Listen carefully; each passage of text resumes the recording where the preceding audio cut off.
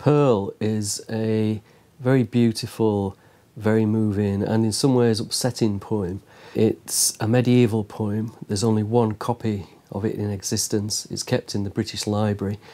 It was probably written about 1390, very probably by the same poet who wrote Sir Gawain and the Green Knight, about whom we know absolutely nothing at all.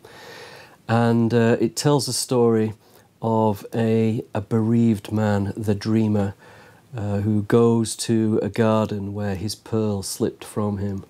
And his pearl seems to be both a precious stone and a young girl.